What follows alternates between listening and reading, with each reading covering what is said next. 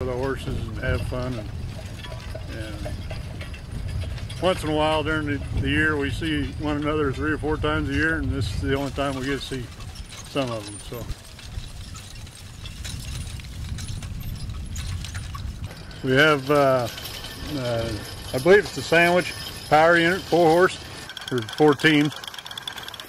We run it with a 4-hole international corn sheller, and we have several burr grinders that we grind the whole corn with, and we have a sorghum press.